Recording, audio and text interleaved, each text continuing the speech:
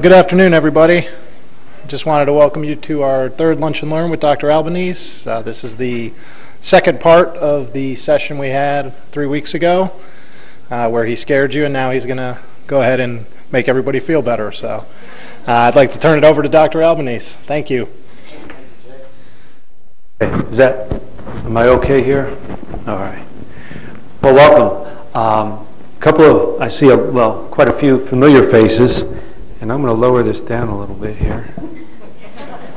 I'm one of 5 kids, so I'm used to being very loud. Come from this Italian family.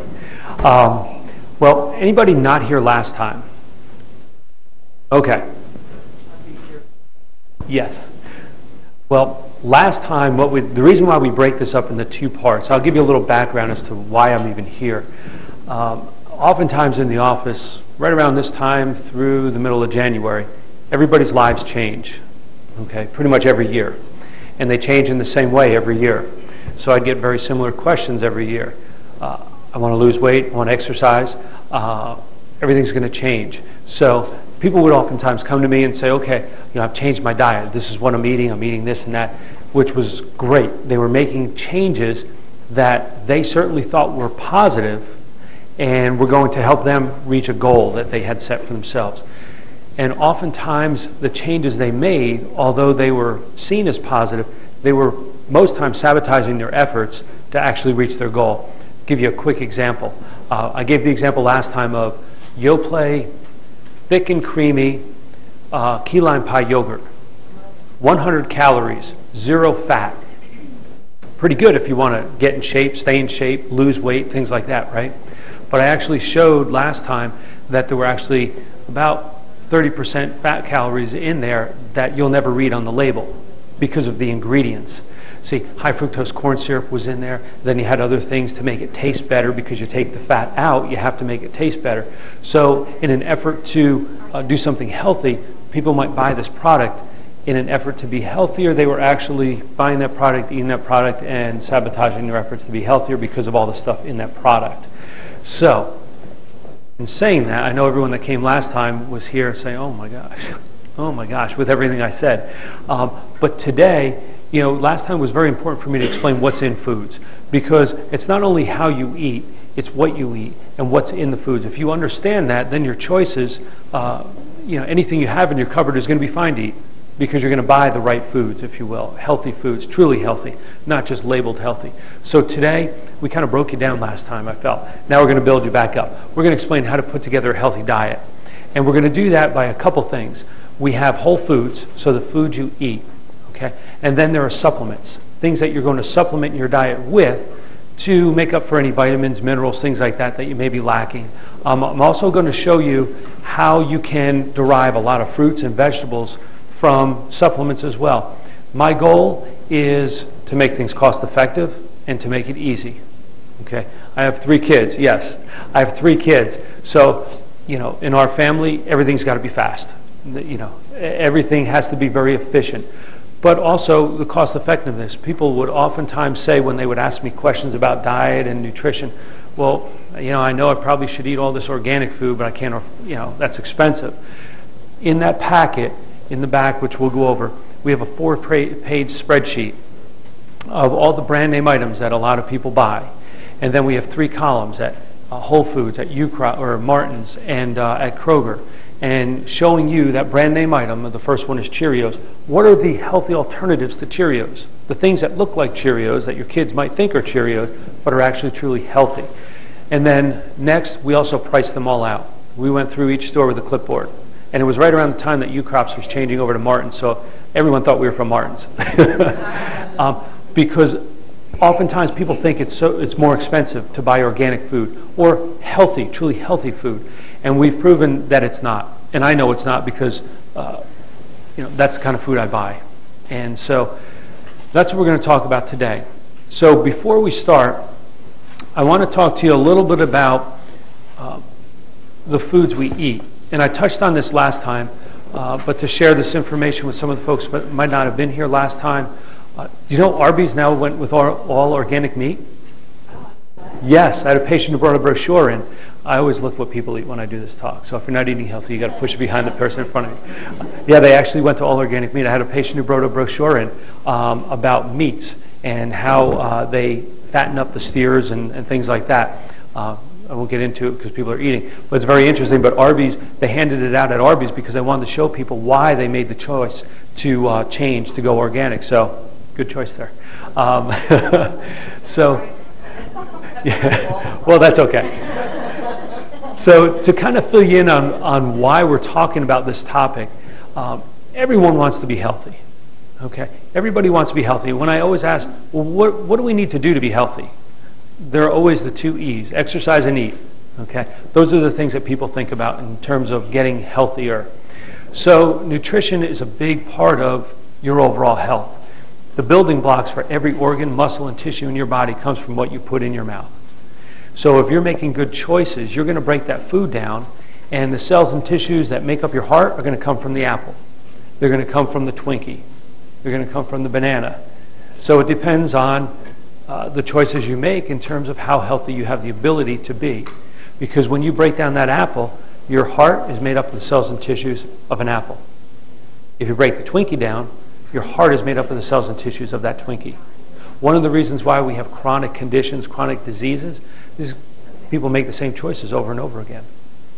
It was interesting, I was talking to a woman who said, she's having these different health concerns, some stomach issues and things like that, and it was hereditary. Her heartburn was hereditary. And I thought that was interesting because she was telling me how her mom and her dad have heartburn and her sister have heartburn. And I said, so, in your package when you were born, you came with heartburn genes. Your mom formulated these genes of heartburn and passed them down to you. And she kind of thought about it differently for a second. She goes, well, everybody in my family has it. It has to be genes. I said, well, what if I were to tell you that your genes they're like a blank slate. Now, you can activate a gene by giving it the environment to be activated. It has potential. That's all a gene has. It's potential. It has the potential to be healthy, unhealthy. And in the case of heartburn, it's not going to be hereditary. But I asked her, I said, well, let me ask you this. Do y'all live basically the same lifestyle and things like that? And I had met her mom and her sister, so I kind of knew already the answer to that question. And I said, do you think it could be that the lifestyle that you live is very similar to your mom and your sister? Because what you do, what your sister does, is probably in great part due to what you learned growing up, almost like being conditioned. This is what we do. Why? Well, I don't know. That's what we've been taught. That's what we've been around.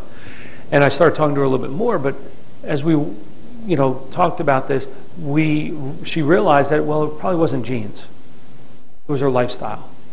And I mentioned that last time. I'll just touch on it real briefly for the folks that weren't here, because I think it's an important concept to understand.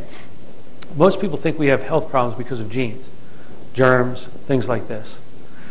But why is it some people get sick in the family and other people don't? You live in the same family, you eat the same foods, same basic lifestyle. See, it's the potential we give our body. Our genes haven't changed in about 10,000 years.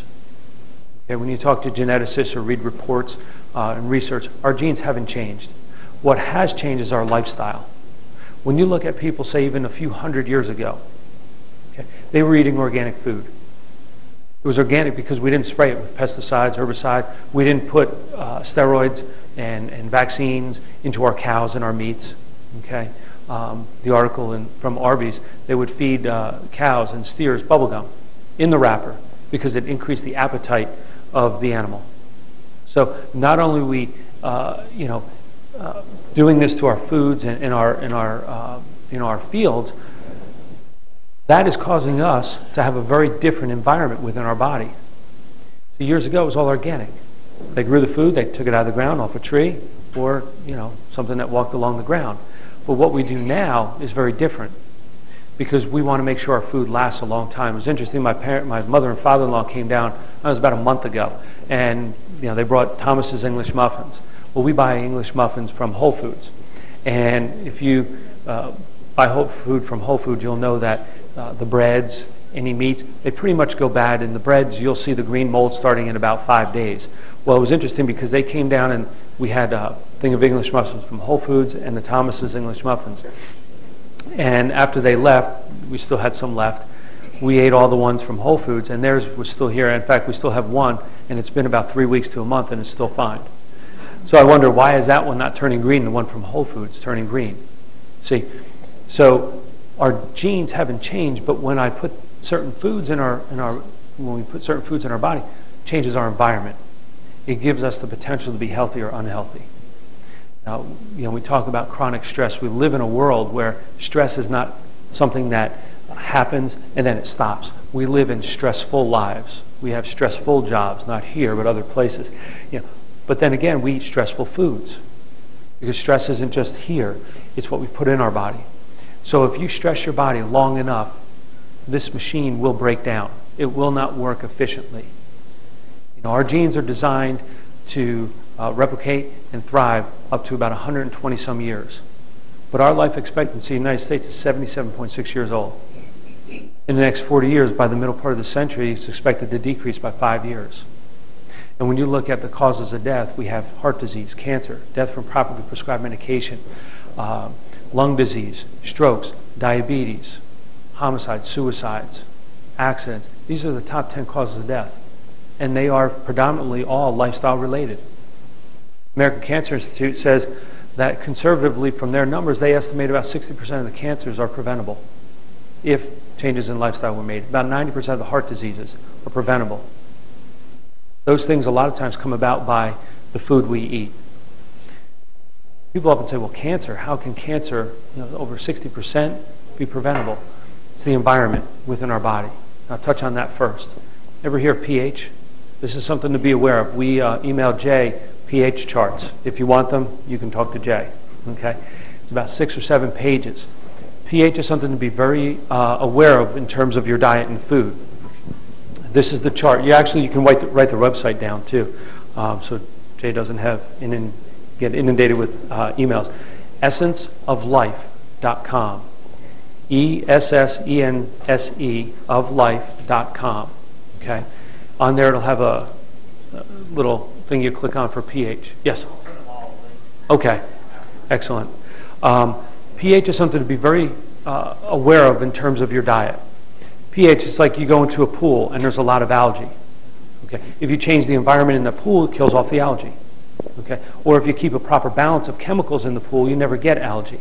Same thing happens in our body. Not with algae, but the potential to be healthy or sick. I'll give you an example. Cancer. Cancer only grows, excuse me, if the pH is very low. So you have a pH of 0 to 7. That's acidic. In an acidic environment, it's also an anaerobic environment. Okay? Oxygen is not needed in that environment for certain things to grow and thrive. 7 is neutral. 7 to 14 is alkaline, very high pH. Now, what grows in a very acidic, anaerobic environment? Cancer cells. We all have about 4,000 plus cancer cells in our body at any given time. Why is it cancer manifests in some people and not others? Certainly there are a lot of factors. pH is a huge one. When people have cancer and they want to radically change their life, one of the first things they do is they change their diet. They cut out meats, they cut out they almost become pure vegetarians. If you've ever talked to people who radically change their diet on cancer, they cut out a lot of those foods. Why is that? Because it changes their pH. They change the environment that cancer can no longer thrive. Now, other factors are involved, but cancer cells only grow in an anaerobic environment. So if you can create an aerobic environment, a higher pH in your diet, by just changing the food you eat or the balance of foods, you actually decrease your chance of having cancer. It's a fact. Arthritis, colds, viruses, things like that. When you eat healthier, you're less prone to those conditions. Why is that? The pH. Okay, the chemistry of your body. So on this list is, yes?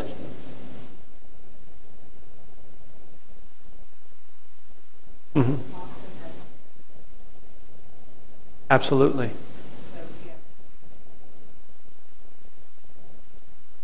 It has the ability to be clearer. Obviously, there's always going to be other variants.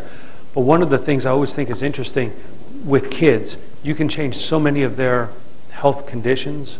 I take care of a lot of children. ADD, ear infections, allergies, things like this. And if you can detoxify their system, okay, diet one, we adjust them. But if you change that, you change their whole expression of health. And that's outwardly visible in their appearance. Yeah, so that can have a direct effect on acne. Any type of viruses and things like that only thrive in an anaerobic environment. So one of the things you look at in this chart, it has a list of foods, A to Z, and then it breaks it down from highly acidic, moderately, mildly acidic, highly alkaline, which is a high pH, moderate, and mild. Okay? And what you have to look at is not necessarily the food, but when the food is broken down, what is left. Lemon is one of the highest alkaline foods. We would think it's acidic, but it's not, because when it's broken down, you're left with the end result of that lemon. That's alkaline. So when people have indigestion, upset stomach, ulcers, I recommend in the office they put lemon in their water. I always drink lemon in my water. People think I have dirty water. It's actually lemon floating around in there. Lemon is a natural detoxifier. It's a cleansing agent, but it also helps to bring about less acidity in the stomach. So it's when the food is broken down. Now, a couple things that I'll recommend right off the bat. I drink this drink every morning. Okay, I make it in the evening. It's very simple. It's a glass of water, 10, 12 ounces of water. I squeeze a half a lemon in there. Aloe vera gel. Okay, you have lotion. This case soothes your skin. Gel does the same thing inside your whole GI tract. Incredibly healthy. Okay, I put a tablespoon of aloe vera gel and a drop or two of honey. And there are different reasons why I put the honey in there. But that's the drink I drink in the morning. I make it at night, put it in the refrigerator, mix it up, and I drink it in the morning. I don't drink coffee, so that's my coffee. Okay. Aloe vera gel has a very high pH. The lemon has a high pH. So it's a natural cleansing agent, natural detoxifier, but it's also very soothing for your entire GI tract. Folks that have constipation, a little backed up and things like that, aloe vera gel, very healthy, makes everything, it kind of lubricates your GI tract. So give you a reason why. Your GI tract is lined with mucus, okay? It protects the lining of the inner lining of your GI tract. Well, if there's any irritation along your GI tract, if you have a bad cough, okay, your body's trying to get rid of things, it'll shed some of that mucus, because the mucus like captures things, and then you get rid of that along with the mucus. So the aloe vera gel helps to act as a protective layer, okay? So it's a very healthy substance to drink. So aloe vera gel is something I drink every day and helps my pH, but it's also very healthy for your GI tract. Okay. Where do you find that? A secret location. You can buy it mostly at like health food type stores. A Vitamin Shop, Whole Foods will have it, Trader Joe's. I haven't been in the Martins to look around enough, but I know U-Crops used to carry it. I know they've changed a little bit, but they used to, in their natural food section, they used to have it there. Don't know about Food Lion. Do you know Food Lion or Kroger? Kroger, hit or miss. Sometimes they have it. A thing that's probably about this tall, about this wide. It's about $15, $16, and it'll last you a few months. So it's very. Yes, but you don't want to eat that. There's lotion, there's gel, and juice. The gel. Well, yeah, but it might. Yeah, and I bought that. The gel, not edible. No, make sure it says edible on it. Okay. No, Lily of the Garden is a good brand. No, I know what you mean though. They have the lotion and the gel, but that's not edible. It actually is, yeah. But the juice and the gel, it's going to be in the food section. Don't get the juice, get the gel, because the gel kind of sticks and it's a little better. Okay. Tablespoon. Mm-hmm. So it all kind of gels together. Because when you put it in, and I've had it, I drink it sometimes if I forget at night, but then you have like the lemon, it's kind of filtered through the water, and the aloe vera gel that's kind of clumps, so it just breaks it up. Half a lemon, not lemon juice, whole lemon. Half a lemon, yes. Whole food lemon, drop or two of honey. The honey, what it does, I'll tell you real quick, this is why it's very good to drink in the morning. I've had it all throughout the day. But the honey, you have a reflex. In the morning, you're sleeping, you open your eyes, the light hits your eyes, it causes a reflex to your brain. It says, hey brain, tell the liver to start producing glucose. Take glucose from your liver and start distributing it through your body. But glucose is it's like kindling wood. It starts the fire, it's quick energy. So your brain needs a lot of energy to get this machine going. So that's what the honey does. The honey is a fast form of sugar, so it takes a little bit of pressure off the liver to get all the stores of glucose throughout the body. That's all the honey does. And you only need a little bit of that. Okay, that's the reason for the honey. So now something else that's really good to change your pH, okay, is baking soda. Baking soda, sodium bicarbonate. It's very alkaline. I'll take, and this is great if you have colds, feeling run down, just like, oh, I'm not feeling really good, or I'm getting a little cold. A half a teaspoon of baking soda in a little bit of juice, apple juice, whatever it is, something with a little flavor, because if you drink it with water, which I've done, it's very salty. So about the size of a shot. You drink it real quick. What it does, it shocks your body, brings you into a very alkaline state. If you have a cold, feeling run down, 2 or 3 times a day for the better part of a week, and it'll knock that right out of your system. But it's also very good for your pH because it has a very high pH. So folks with indigestion, upset stomach, ulcers, things like that, reflux, aloe vera gel and the baking soda, very healthy, very healthy.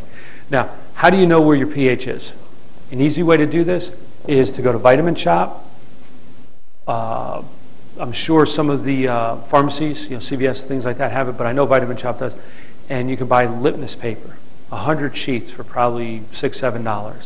You put it under your tongue, you test it first thing in the morning, right before you go to bed, and you get a range, okay? And it'll tell you where your pH is. You want to be just slightly over 7, okay? Slightly alkaline.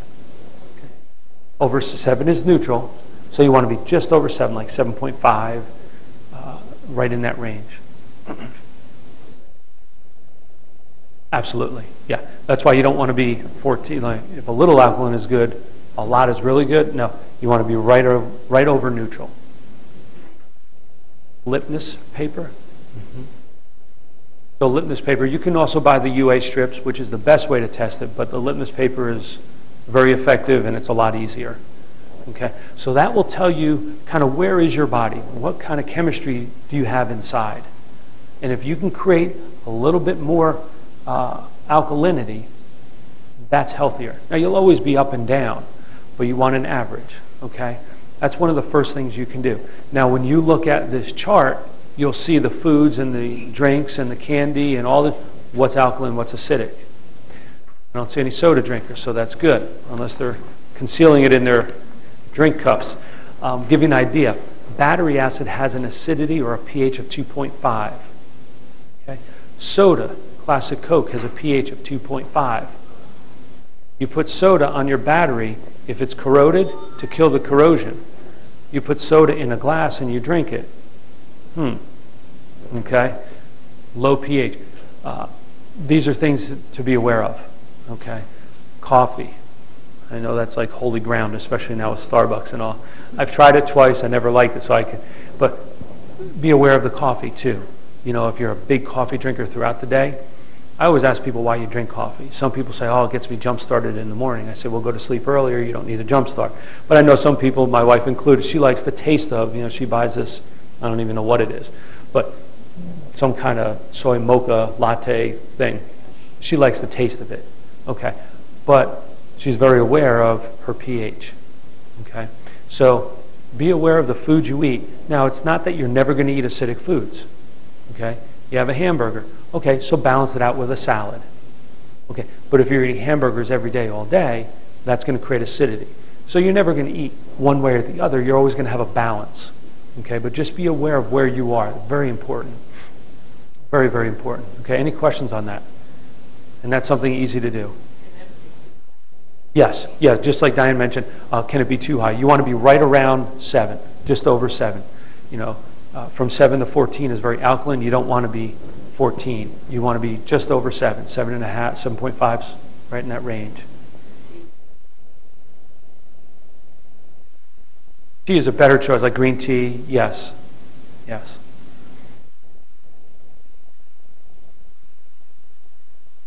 It's right on the website, and it'll have a little thing you click on there. It says pH of foods.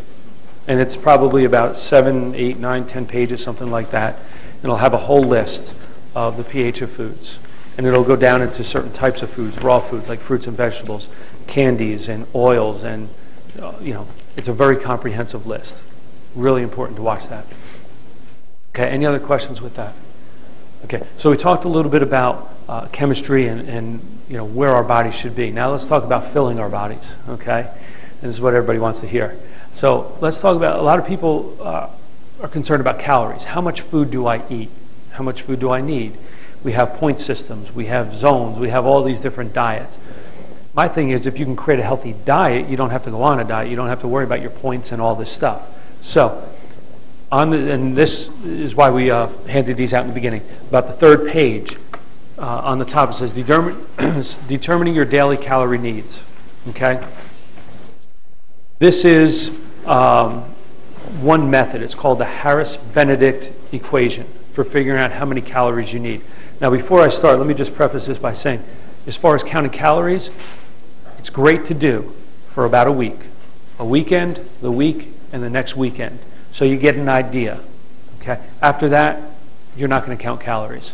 Okay? You're not. It's not the easiest thing to do, and it's very time consuming, and it's just not easy to do. But if you get an idea over the course of a week, for pretty much we're creatures of habit, we're going to do this, eat the same or similar foods all the time, you'll get an idea. Where am I? Am I eating too much protein, too much carbohydrates? Am I not eating enough? What most women will find, you eat a lot more carbohydrates, not enough protein, and you eat too few calories. Men will have a tendency to eat more proteins, not as much carbohydrates. Okay? So this is the Harris-Benedict equation. So first you have to figure out how many calories does my body need to just lay there in bed without moving for this vehicle to run, this machine to run. That's called your basal metabolic rate. That's the first thing you figure out. There's a formula. And I know when the women look at this, they see the first number 655, and for the men it's 68 or 66. It's not a mistake. It's just the factors that are involved. Okay? But you figure out what your basal metabolic rate by putting in some information with regards to your height, your age, your weight. Okay? That'll give you the amount of calories that you need to just survive. Okay? Now you have to factor in your exercise level. How much energy is your body doing on a daily basis? So if you are very active, you're going to need more calories. If you're very sedentary, you don't need as many calories. So then the second part of this is to take that number and then you multiply it times a factor of 1.2 to 1.9 based on the amount of exercise and the type of exercise you do. If you're sedentary, just light exercise, moderate exercise, very strenuous exercise. Okay, that'll give you the amount of calories you need in light of the exercise that you're doing. Now, if you want to gain weight or lose weight, you increase or decrease your calories by 500. Okay, it's not a random number; it's a number significant enough to cause a physiological change in your body, and then you have to redo the calories. Okay. Now, after you do this, if you decide to count calories for a week, then you can very easily determine how much food you need by looking at your palm of your hand. Your hand, not your husband's hand. Okay? So, your hand is here. It's about how many, the quantity of carbohydrates, the quantity of proteins that you need. Okay? I don't worry too much about fat because if you're eating healthy foods, you need fat, you need cholesterol, you need all these things, but you're going to have it in a healthy manner, in a healthy amount. So that's an easy way to determine. Okay? About that much of a serving at each meal. Okay? You don't really need a lot because we're going to put together a diet and you'll understand why. Now, one thing that you have to write in on this, that's going to give you the number of calories you need per day. Now we have to translate that into grams because that's what you're going to read on the labels. So say, for example, we'll just do round numbers. Say you need 1,000 calories a day. Now, just put down protein, carbohydrates, and fats. Okay? So for proteins, carbohydrates, and fat, we have to translate that to grams. For the proteins, anywhere between 35 to 45% should be your protein intake. About 45 to 55% thereabouts carbohydrates. Okay, and about 15% fats. Okay, and there's different percentages and things like that. I'm just going to give you an average. So you have 1,000 calories. Multiply that, say, times 35% for proteins, 55% for carbohydrates, and 15% for fats. Okay? So you get your percentage. Now, for proteins and carbohydrates, you divide that number by 4. That gives you the number of grams. Divide that number by the fats, that number, the percentage you get, divide that by 9, and that gives you the amount of grams of fats that you need per day. Okay. Anybody need me to repeat that? Okay, so 1,000 calories. Okay, we're going to figure out protein using 35%, just round numbers. So 1,000 times 35% gives you 350 calories. You take that 350, divide it by 4, and that gives you the number of grams you need per day in protein. Okay, and the same thing for carbohydrates. So we'll take 55%, so that's 550 calories, divided by 4, and that gives you the number of grams of carbohydrates. Now it's based on 1,000 calories, okay? 1,000 calories, say 15% fat. So multiply 1,000 times 15%, gives you 150 calories. Divide that by 9. That gives you the number of grams of fat. Like I said, like for me, I don't worry. I don't even look at fat. Everyone gets caught up in fat. Fat is healthy. Cholesterol is healthy. Your body doesn't produce anything that's not healthy, that you don't require. Right? We think cholesterol is bad. You need cholesterol. You need fats, good fats, healthy fats. If you don't have any fat in your diet, your brain doesn't function. Okay? So that's why I really don't look at, and when we talk about a healthy diet, once you formulate a healthy diet, you don't have to worry about all this stuff. But right now, it's good just to get an idea of, well, where am I right now? Gives you a benchmark. Okay? Anybody have questions there? Okay. So that's the starting point. Now, how do you eat this much food? You eat 3 meals a day, breakfast, lunch, and dinner. The problem is we eat those meals in reverse of how we should eat them, because we have a piece of toast and maybe a breakfast bar with a cup of coffee on the way to work as you're driving. Right? Then for lunch, we may stop. It's 12 o'clock. I'll stop and eat lunch. I'll just bring it to my desk. I'll have a quick little sandwich or maybe some little things on the side. And then for dinner, you're famished because you haven't eaten all day, and you go home and eat this big meal. Then after dinner, you're still hungry, so you have a big bowl of ice cream. Okay. Right. So that's how we eat. We should flip it around. You eat like a queen or a king, prince or princess, and a pauper for dinner. Okay.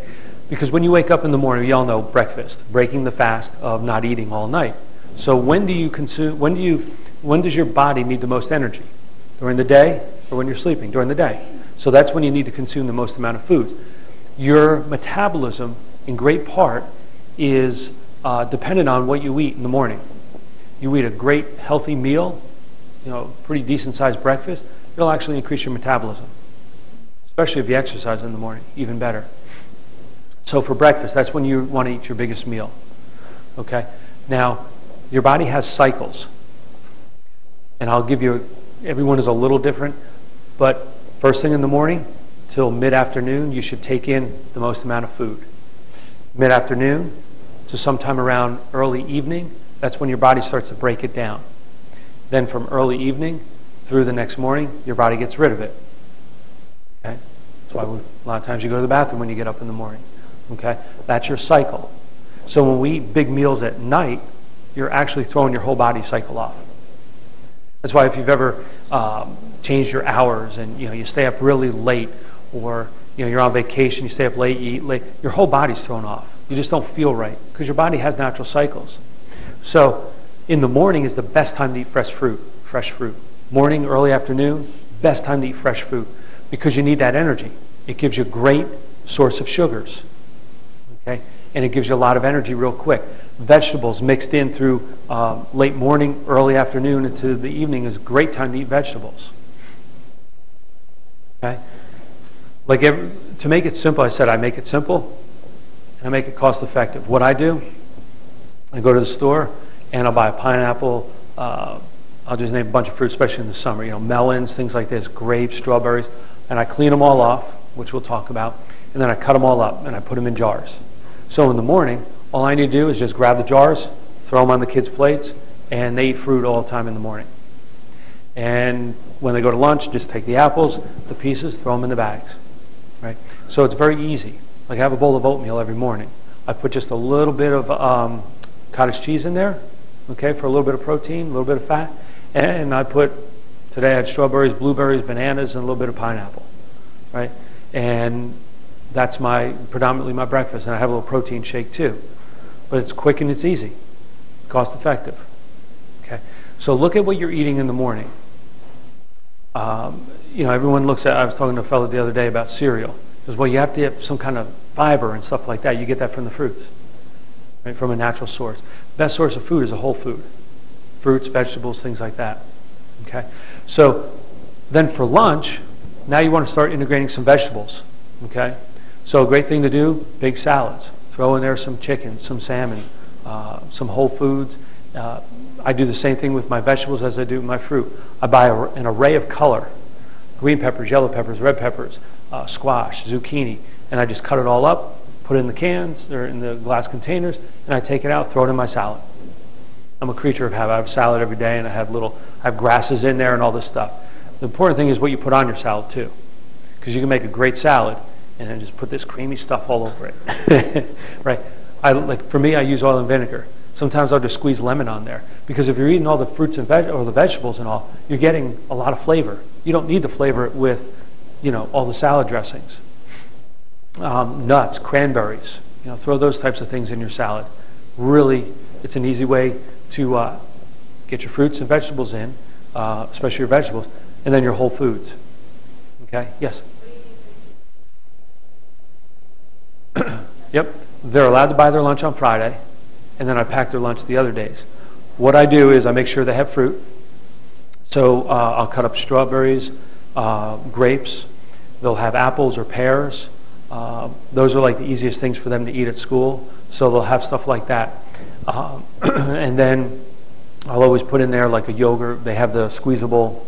They buy the Stonyfield or Stonyfield yogurts. They'll have one of those. And then I'm trying to get them, and I'll talk, since you mentioned, I'll talk about this now. One of the ways to supplement all the fruits and vegetables that we should eat, because most people are like, how am I going to eat like 5 and 6 meals a day? What I do, I make it simple. I buy this little container, okay, and it's called Very Green. I buy another container, it's called Superfoods. I get is it Very Green or Truly Green? Very Green. I get it at Trader Joe's. It's $9 a month. Okay, I take a tablespoon and I put it in the water, stir it up, and I drink it. You can put it in apple juice or orange juice.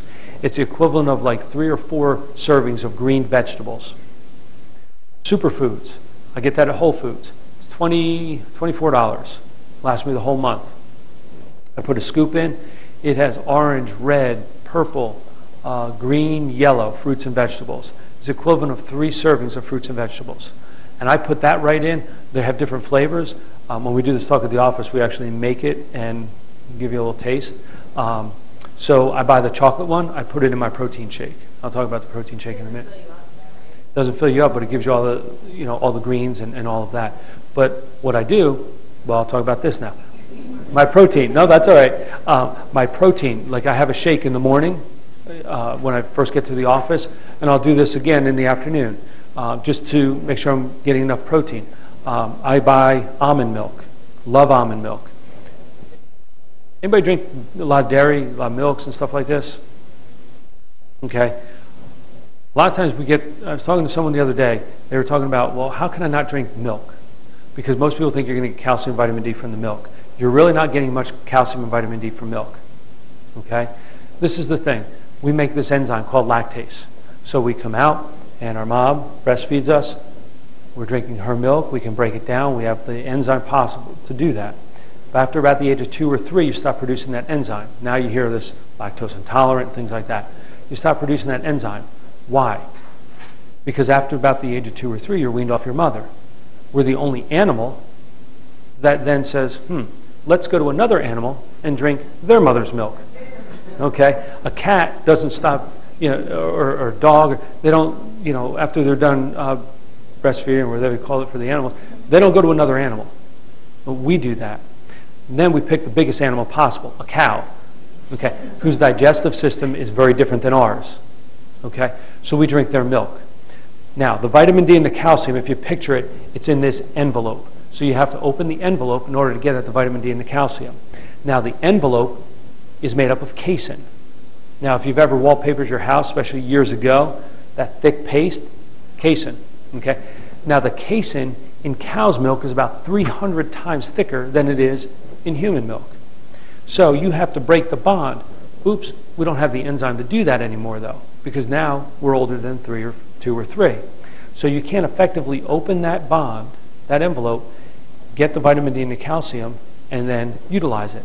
Besides the fact that we pasteurize and homogenize and heat it up and kill everything off in the milk. So the only one that really wants us to drink milk is the American Dairy Association. But that's the reality of the milk. So you're not really getting vitamin D and calcium out of the milk the way you think you are. You know, what's written on the label isn't going in your body. So I get it from other sources.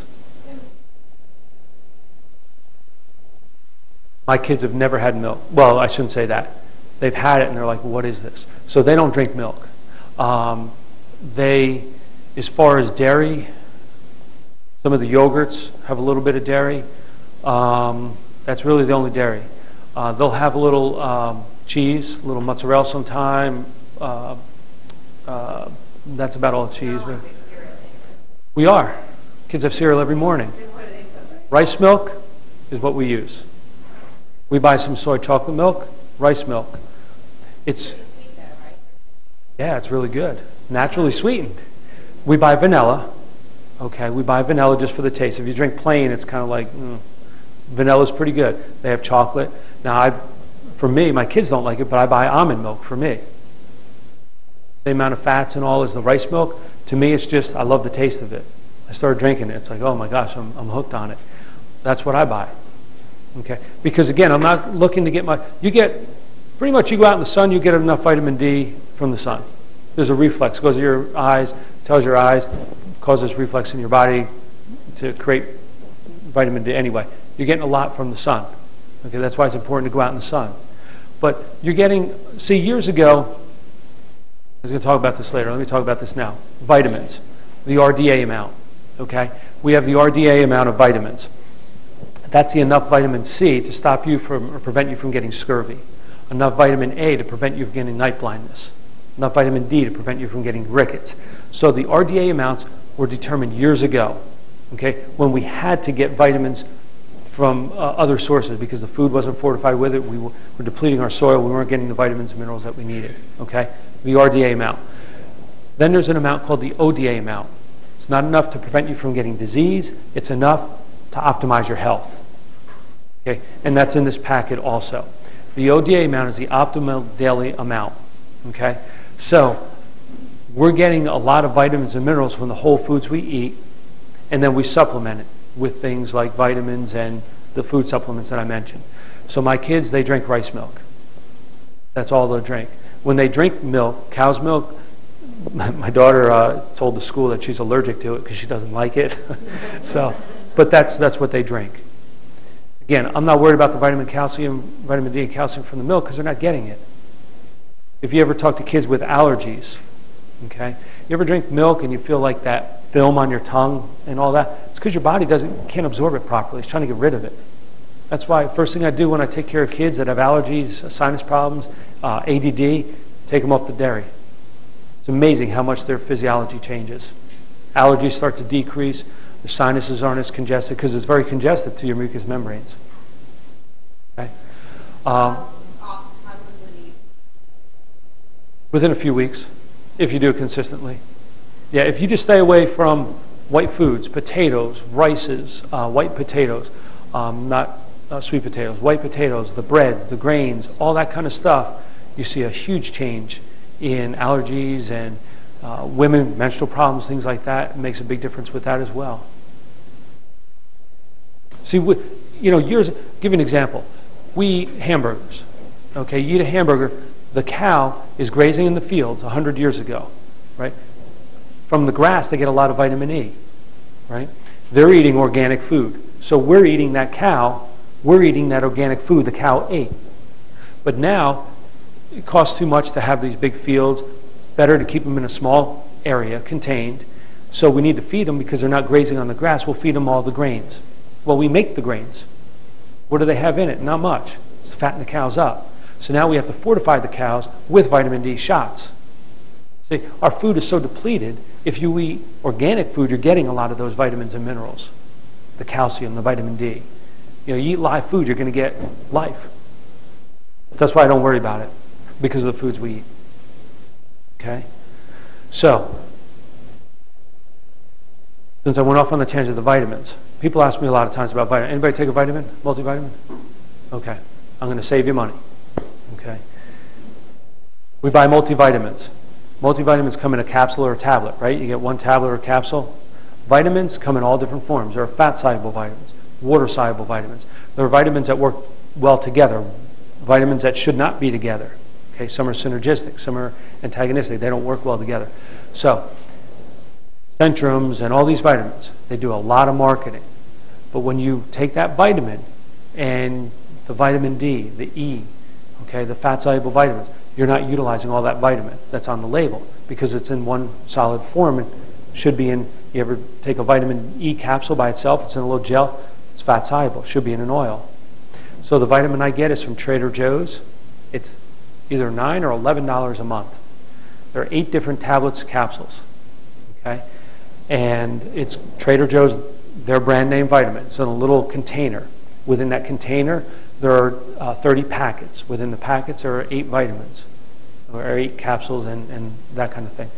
Because when you take the vitamin, you want the A, D, E, and K to be in some type of oil form. That's how your body's going to use it better. You want the other vitamins in capsule or tablet. Okay. Now, some of the vitamins should be packed together in the same form. Some of them should not. Okay. And when you take this vitamin, it's made and designed so you can utilize the majority of what's on that label. There are always going to be some waste, but you're going to utilize it. And it's all based on the optimal daily allowance of the vitamins. And that's in the packet near the back. It says vitamins and minerals. There's a little paragraph about that. And I actually have the website on the bottom. Whenever I have information from a website, I always include the website so you can go to it and research it yourself as well. So the ODA and the RDA amounts. Take this chart, take your multivitamin, and compare your multivitamin, the amount in the multivitamin, to these charts, and see where your multivitamin is. I can almost guarantee it's going to have the RDA amounts, or close to that, but it won't be close to the ODA amounts. Because most people spend, you can spend $30, $40 a month on a vitamin, and you're really not getting out of that vitamin what you think you are. So I went off on like a whole bunch of tangents, stuff I was going to cover later, so now I'll have to backtrack, make sure I know where I am. But does that answer your question with the milk? Okay. Soy milk, there's still a lot of debate on the soy milk, having too much soy milk. We buy about a half a gallon of the chocolate soy milk. We go through that in about 2 weeks, family of 5.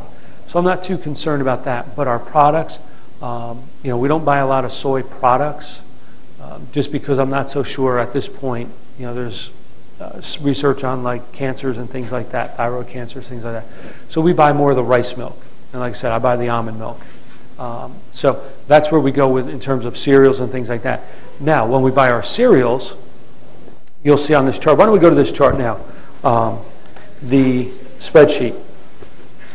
Okay. The first page. Does anybody have any questions, by the way? Anything I've covered up to this point, or anything that you have questions about that I haven't covered? Yes. Yeah, and in fact, there's a website. I use the South Beach website, southbeach.com website for the glycemic index. That's something you should be aware of, okay, for the glycemic index. But again, like diabetes and things like that, it starts by what you eat. So if you have a well-balanced diet and the food is coming from a healthy source, sugars are important. You need sugar. You need healthy sugars. Okay, that's the difference. So that's a good website to go to take a look at the glycemic index of foods. And from there, you can determine, is this highly glycemic, is it low glycemic? And then putting together a healthy diet. Once you put together a healthy diet, you don't have to worry too much about that because the sugar sources are going to be healthy.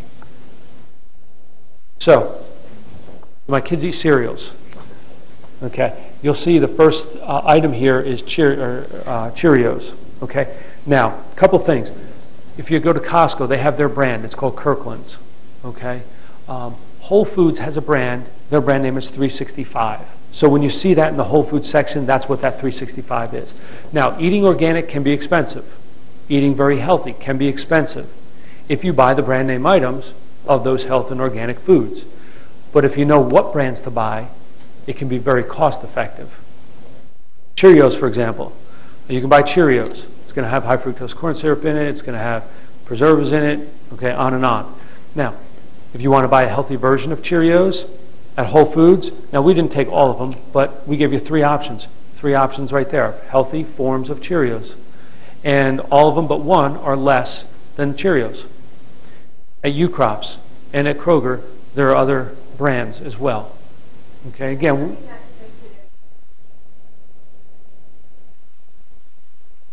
anything we have as an alternative is healthy.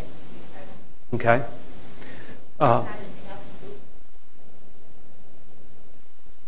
That's their brand of Cheerios. Okay? So like Cinnamon Toasty Crunch cereals. A healthy version of that is Mom's Best or Barbara's Bakery or Cascadian Farms. Does that make sense? Okay? So if you go down this list and like the waffles, one thing when you buy brand name waffles, look on the ingredients. All the time they're going to have aluminum. Okay? In them. Yes. Preservative. Now, unless you eat the siding of your house, I wouldn't eat the waffle that has aluminum. But that's something to watch. Okay? Like for me, I buy the 365 brand of, it has blueberries in it. Okay? And it's $2.99, and it doesn't have the aluminum. Doesn't have preservatives in it. Okay? Healthy version. So there's always an option for the brand name items that are healthy and cost effective. Okay? Yes?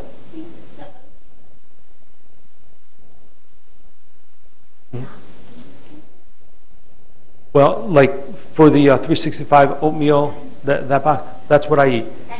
It's rolled oat, the regular rolled oats, but they're just in there, and they have, some of them have a little flavoring, but again, the source of the flavoring is healthy. So for me, that's why. Now I also have the Quaker Oats, the 1 minute, just oatmeal, but those are healthy versions of oatmeal if you like the instant, because a lot of people like it because, like I go to my mother-in-law, I shouldn't pick on them, right? But I'm already married, so they have me. They can't do anything else with me. But she gets the brown sugar oatmeal. Yeah, maple brown sugar. And it's funny, when I go to their house, I'll cut it and pour the packet out, and I take this big glob and I throw it down the drain, and they look at me, they're like, "What are you doing?" But I mean, there's so much sugar in it.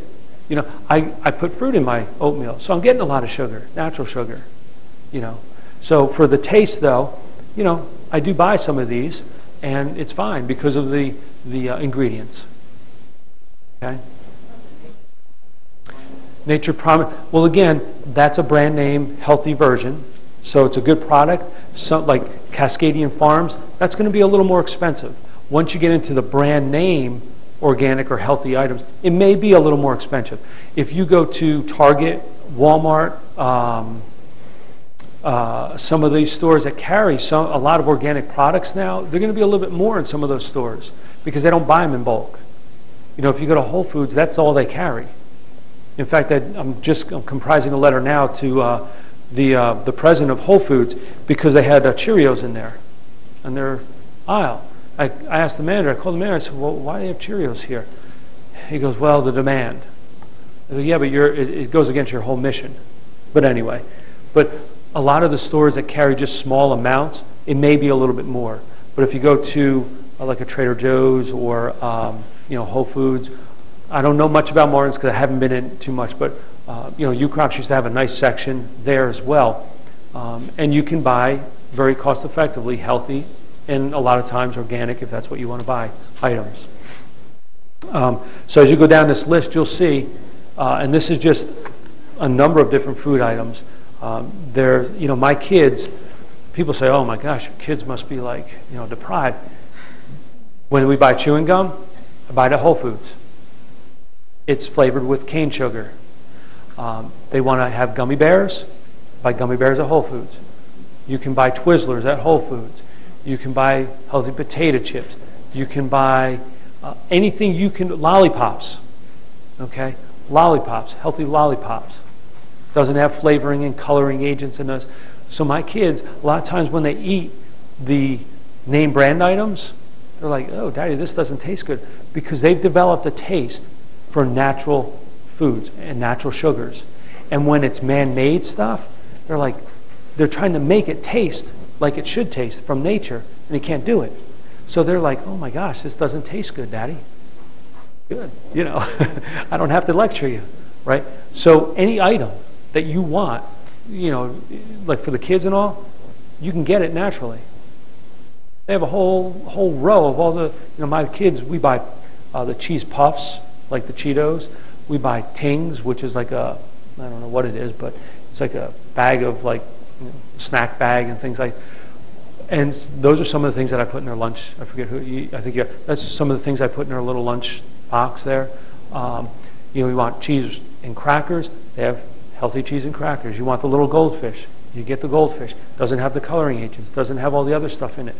So my kids, they have all this stuff. We eat all this stuff, but the healthy version of it. So for me, it's very simple. When I buy my meats, I do buy organic meats. I choose buffalo meat instead of ground beef just because I like the taste. But you get healthy organic ground beef. Whole Foods, luncheon meat. You like luncheon meats. Sometimes my kids will eat luncheon meats for lunch. Doesn't have any preservatives in it. It's all low sodium. So when you buy the luncheon meat there, you eat it in a week or else it gets that slimy feel to it because it doesn't last long. To me, I'm okay with it. If I have to throw out a little bit, it's okay because I know I'm giving my kids a healthier choice.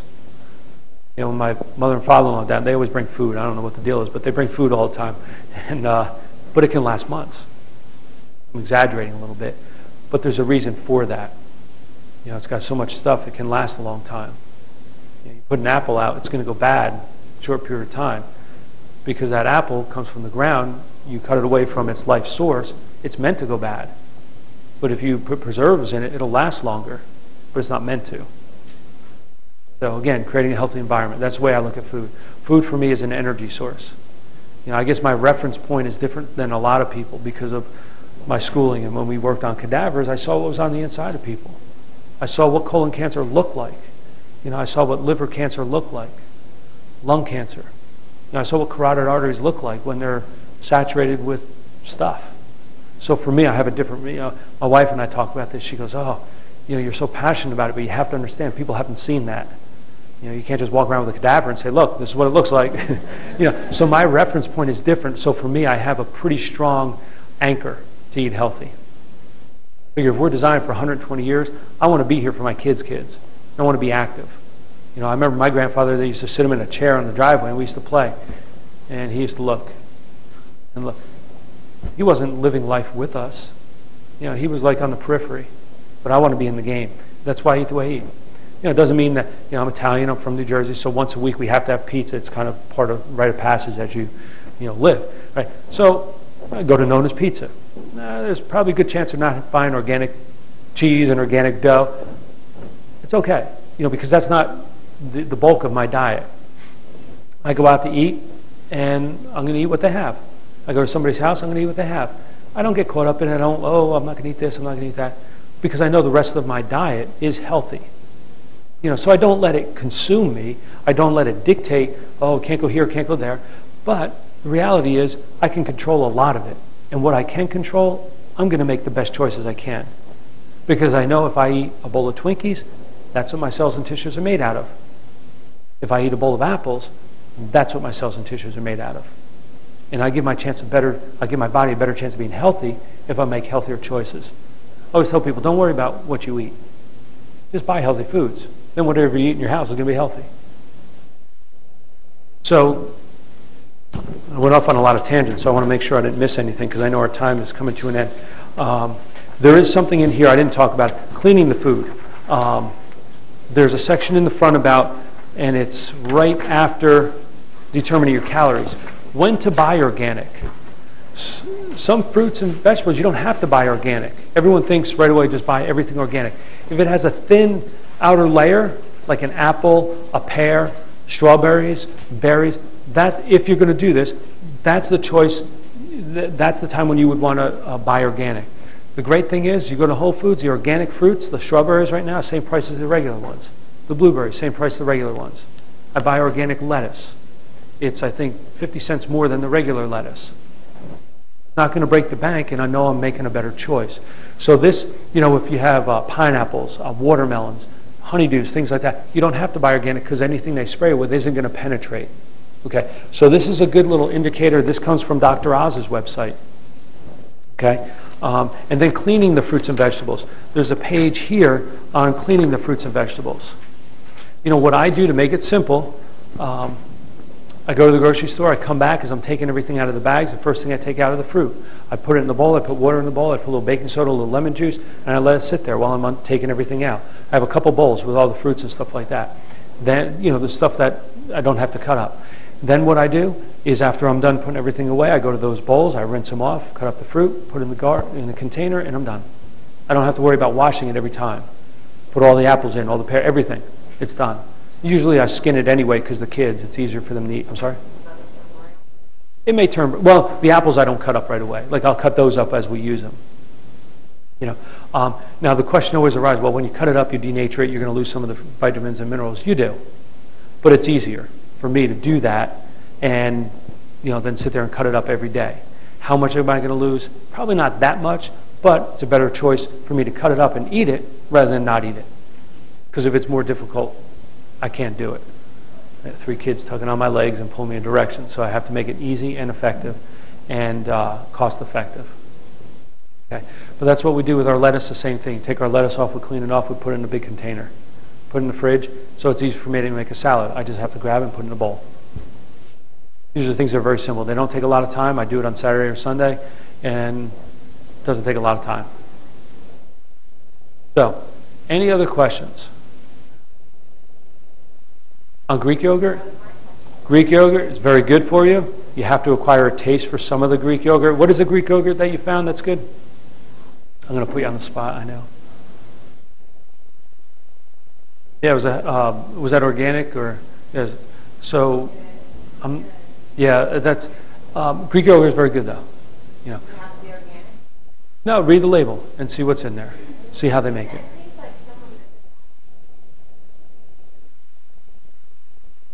Right. Great ingredients, but again, where do the ingredients come from? Like, for example, if the dairy comes from a cow that's, you know, being pumped up with steroids and all that, that will be in your yogurt. So, like when I buy the Whole Foods brand of yogurt, it's a, you know, it has dairy in it. It's not the organic one. Was it like, I think it's 59 cents a thing of yogurt or something like that. I think that's what it is. But it's not the organic one. But I know Whole Foods, the cows that they use to make the yogurt are not, you know, inundated with all that stuff. They don't have any, they've never been given hormones and things like that. So for, now Dannon, I don't know. I would probably guarantee that it does. You know, so, but again, the price difference is nominal, if any. But it's a better choice. So, you know, what I always recommend is start off slow. You know, because it can be overwhelming. This spreadsheet is a good thing to use as a shopping list because, you know, chances are you're going to buy something off of this list. And it's a good way to start. And you say, okay, let me just shop for a few things this week that I don't normally buy. And once you start buying healthier foods, you'll find that they taste different. They taste better. You know, when you buy an Eggland's Best egg or a natural organic egg and you crack it open, it's going to be a vibrant yellow. You buy another egg and you crack it open, it's going to be a brownish yellow. There's a difference, a life that's different from those eggs. It's amazing. And especially your kids, you do not have to sell them on eating healthy. You do not. Because they have to acquire a taste for the sweets. They don't have to acquire a taste for an apple or a banana or an orange. So, any questions? Does this help create a healthy diet? Yes? Yeah, then they're good eggs. I have a patient who has a farm. He's like, you know, you're probably not crazy about me eating ham and things like that. I said, no, ham's not bad because it comes from the, I don't know, pig or hog. I don't know what you would call hog. I'm from New Jersey. We the hog or whatever it is in your backyard, and everything he has is raised organically, naturally. So you know, eating you know, a ham sandwich isn't bad if it comes from a good source. I was talking to a fellow. We went out to lunch, and he said, you know, he doesn't eat chicken. I had a chicken salad. He had a salmon salad. He goes, oh, no, I wouldn't eat the chicken. I said, why? He goes, well, it's processed with all this stuff. And I said, well, you think that salmon came from a natural source? Probably came from a farm somewhere, and it's inundated with all this stuff. I was at the restaurant. Now, when I'm home, I don't worry about it. But, people look at certain foods, I think, because it swims, it's healthier. I don't know how I got off on that tangent, but, like this fella, it comes from a good source. You look at the source, because you're eating everything that food source ate. Oh, absolutely. Yeah, the wild salmon is better. But my example was like at the restaurant, it's probably not wild salmon. Yeah, I can almost guarantee it. Yeah. So, any questions? Okay, does this put you at ease from last time? Oh, absolutely. Yeah. In fact, we buy we buy soy ice cream sometime. We'll buy tofu ice cream. I know that.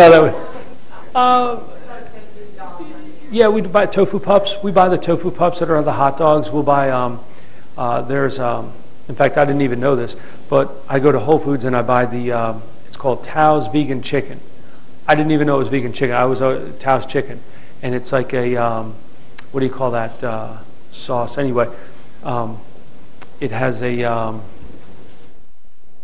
can't think of the sauce, but anyway, they that's tofu. It was actually tofu. No, that's right. So the ice cream, yeah. If you go to like Whole Foods, ice cream, the pops, the ice cream sandwiches. My kids eat the ice cream sandwiches. They're tofu. They don't even know they're not eating ice cream because it tastes like it.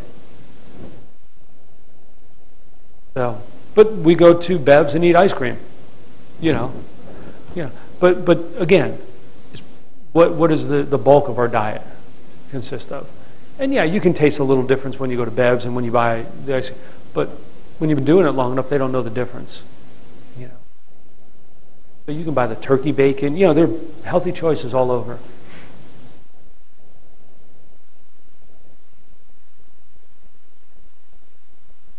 Better eat the regular ice cream than the low-fat ice cream.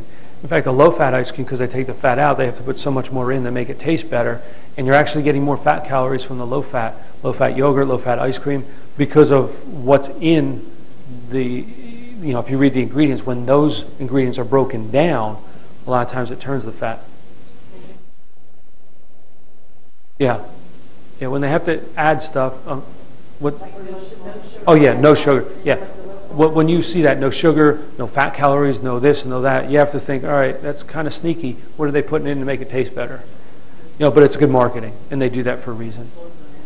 Yeah, Splenda, aspartame, we talked about a lot of that last time. So, yeah, better to eat the whole, like a yogurt. If you're going to eat yogurt, eat the regular yogurt. Don't eat the fat-free yogurt. You're actually getting less fat in that yogurt, and it'll taste better. Well, I appreciate your time. Hopefully this eased your mind from last time, because I know you were like, oh my gosh, what do we eat? If anyone has any questions, let me know. We have a little pass on, or a little gift card on your packets there. If anyone is interested in coming in the office for a health evaluation, talk about nutrition, exercise, chiropractic, how it can help with different health items, health concerns that you may have, certainly we'll make that available to you and your families. And we'll be back, I guess, soon. And I thank you for your time. Thank you. Just real quick, I want to let everybody know I'll go ahead and email you a link to the charts that Dr. Albanese was talking about as far as the acidity and the alkaline. I do have that, so I will get that out to you. And I hope you'll be able to join us for our next session, which is December 7th on stress. So right around the time as the holidays are going, that'll be a good topic. So please join us then and tell people, what you've learned, and hopefully we can get more people out here. So thank you.